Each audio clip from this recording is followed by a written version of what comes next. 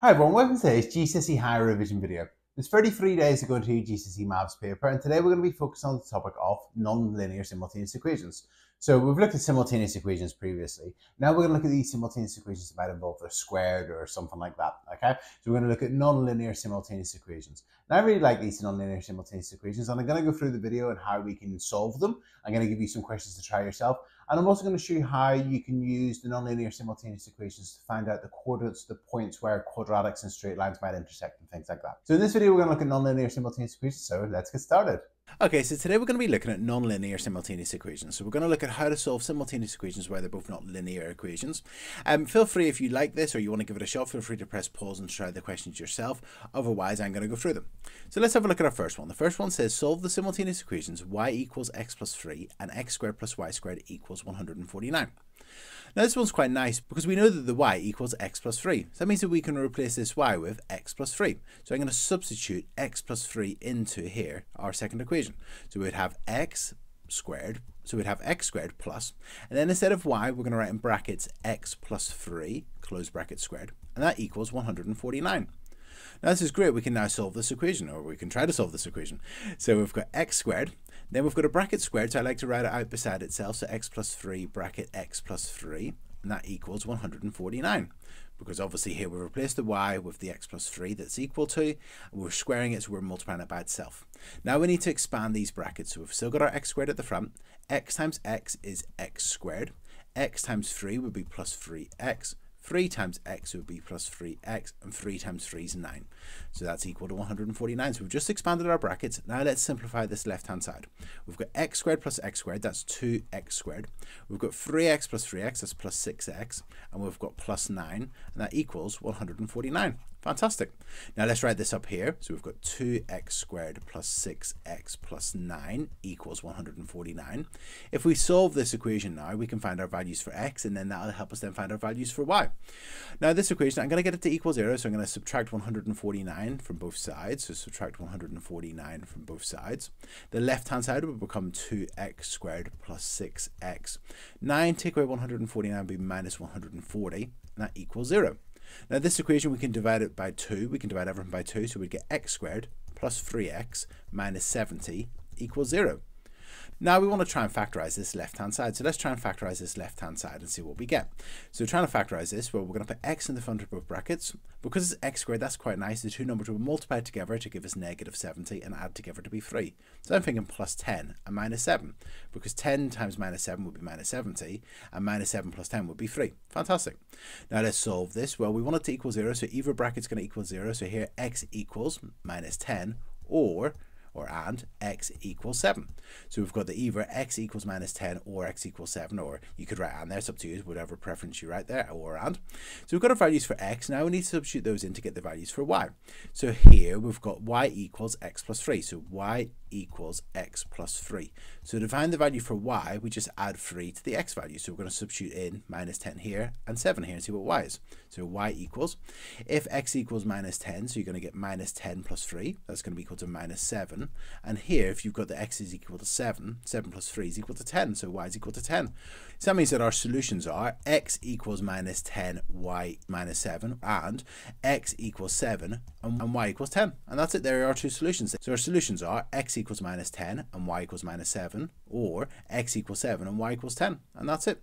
And in this question, rather than being asked to solve the simultaneous equations, if you're ever asked to find the coordinates where they intersect, so if you're told a straight line has equation y equals x plus 3, and you've got a circle with equation x squared plus y squared equals 149, if you're asked to find the coordinates of where those intersect, then the coordinates would be negative 10, negative 7, and 7, 10. Okay, let's have a look at our next question. Okay, so let's have a look at our next question. We've been asked to solve the simultaneous equations x minus 4y equals 2 and x squared minus 8y squared equals 68. Now in this question, it's a little bit different than the last one. The last one was a bit nicer because we had y equals, whereas this time you don't have x equals or y equals. But this one, what you would do is you just make x or y the subject of the top equation and then substitute into the bottom one. Now here I'm thinking here, making x a subject would be the best approach. So if you want to try this question yourself now, feel free to make x a subject of the top one and then replace the x squared with whatever that is squared, and then see if you can expand and solve that equation and get the values for y and then the values for x. So have a go at this now yourself if you want to. Okay, so let's make x the subject of the first one. So let's add 4, so let's write it down. X minus 4y equals 2. We want to make x the subject, so let's add 4y and add 4y. So we get the x equals 2 plus 4y. So we've made x the subject of the first one. Now we're going to substitute that into our second equation. So we had x squared. Now instead of x squared, we've got 2 plus 4y.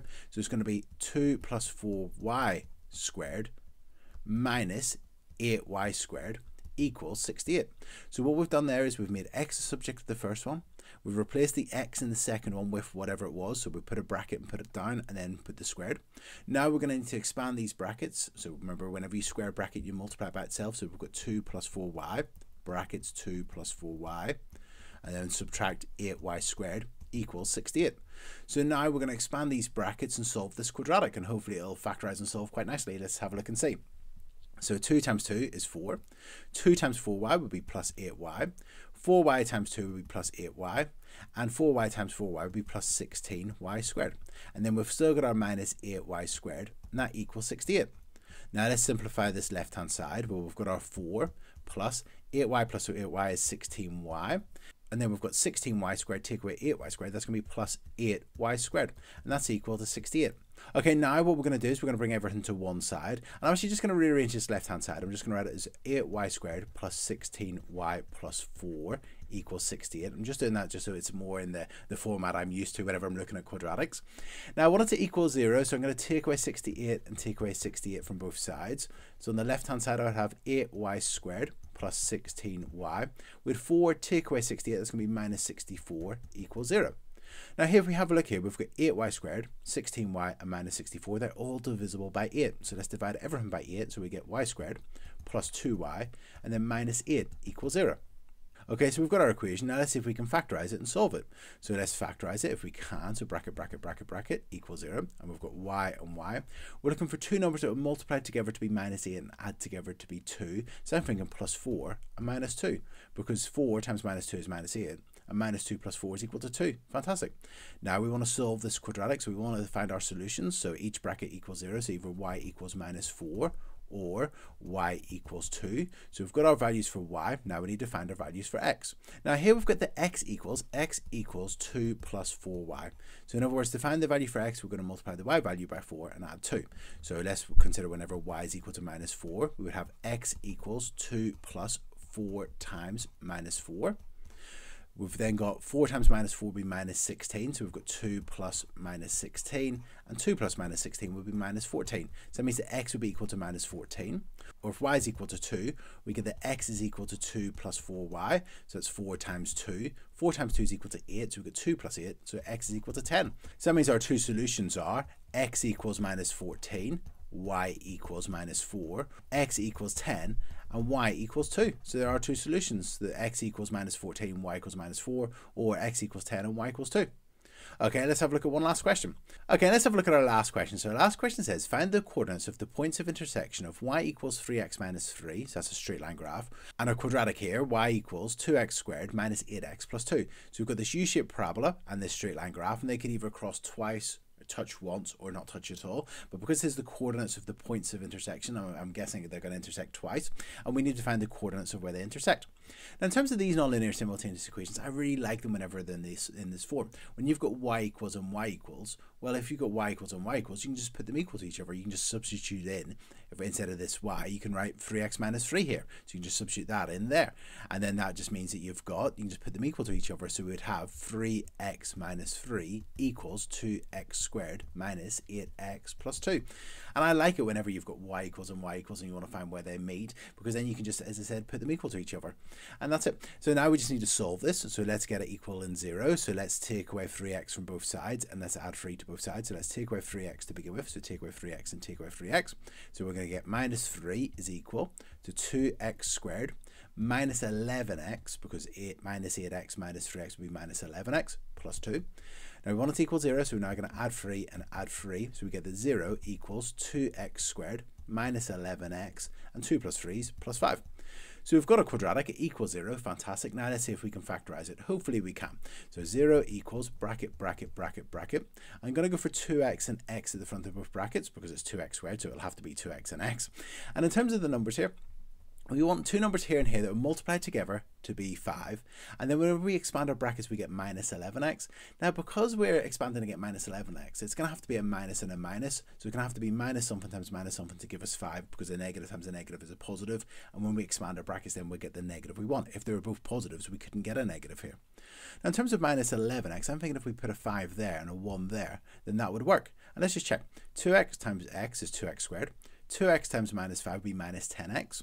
Minus 1 times x is minus x, so that's going to be minus 11x. Fantastic. And then we've got minus 1 times minus 5, which is 5. Fantastic. So we've factorized. Now we want the brackets to equal 0, so here x equals 5. That's quite straightforward. When I've got a bracket like this, I like to, because I want to find when it's equal to 0, I'm going to write 2x minus 1 equals 0, add 1 to both sides, so I get 2x equals 1, and then divide by 2, I get x equals a half. So I tend to, whenever I've got a number in front of the x, I don't go straight to the answer, I just go to the side, quickly work it out, just so I don't make a mistake. Sometimes I find students sometimes get the wrong sign there, or if it's a fraction, the wrong way around. So x equals a half, or x equals 5. So we've got the x coordinates, now let's find the y coordinates, because the y coordinate is 3 times the x coordinate, take away 3. So now let's multiply these by 3 and take away 3. So let's start off with 5, x equals 5. So you get y equals 3 times 5, which is 15, take away 3, which would be equal to 12. So that means that y equals 12. So as a coordinate, that would be the coordinate 5, 12. And in terms of whenever x is equal to a half, if x is equal to a half, remember to find the y coordinate, we multiply by 3 and then take away 3. So that means that y equals 3 times x. So 3 times a half would be 3 halves, or 1 and a half, or 1.5. Take away 3. And 3 halves take away 3, or 1.5 take away 3 would be minus 1.5, or minus 3 over 2, whichever way you want to write it. So that means that y is equal to minus 1.5, or minus 3 over 2. So y is equal to minus 3 over 2. So the coordinates at this point would be a half, and then minus 3 over 2. Or you could have written it as 0.5 minus 1.5, like so. And that's it. And in this question, we're asked for the coordinates of the points of intersections. They would be 5, 12, and then a half minus 1.5, and that's it. And that's it. So in today's video, we've looked at nonlinear simultaneous equations. I really hope you found this video useful. It's one of those topics which you generally have here in the second half of the GCSE maths paper, so it can be quite tricky. But if you do the practice questions and keep practicing it, hopefully you can even pick up full marks in this question. It'd be a nice one to pick up the marks on. So well done, and I'll see you tomorrow for 32 days to go to GCSE maths paper. Cheers, bye.